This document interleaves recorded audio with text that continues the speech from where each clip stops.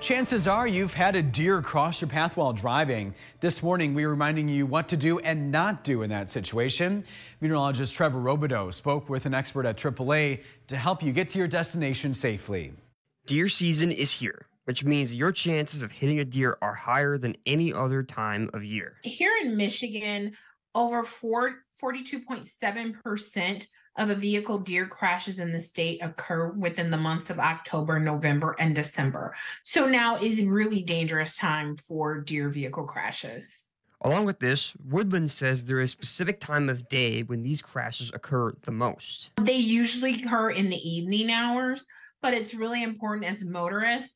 You want to be very alert and look for deer at dawn or at dusk. Sometimes situations can be very unpredictable and unavoidable. So what should you do behind the wheel?